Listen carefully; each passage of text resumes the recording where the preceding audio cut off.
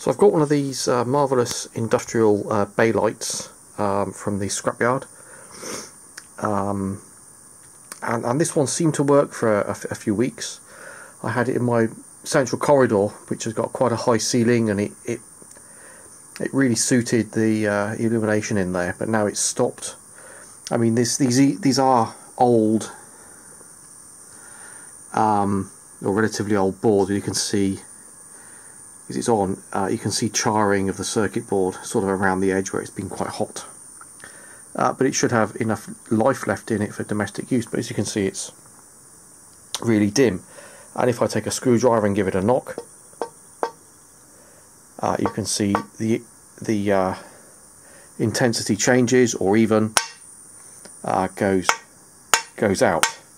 So I'm wondering if it's something as simple as a dry joint somewhere within it, bearing in mind it's got lots of surface mount LEDs, and this board is populated on both sides.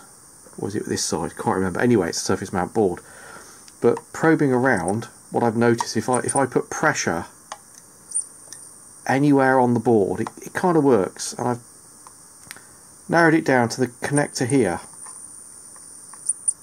If I put pressure on the connector, it kind of bursts into life, including just putting a tiny bit of pressure actually on the circuit board and flexing the circuit board down. You know, I'm not bending the board. Well, obviously it's bending a little bit, but I'm not really applying very much more than just sort of, obviously through an insulated screwdriver through onto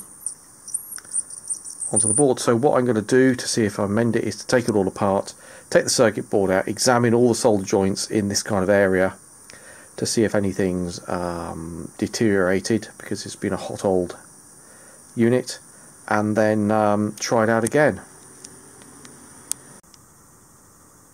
So I've had it all apart, and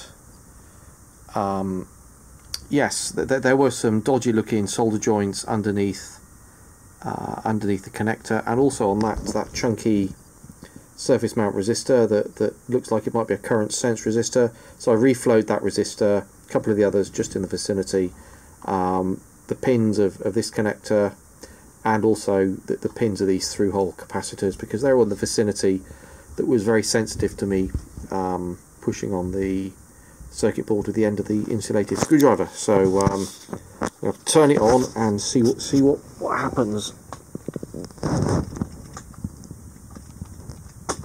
Oh wow! Yep, I think we've got a win there.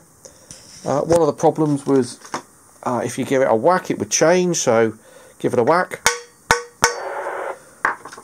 I think I fixed it.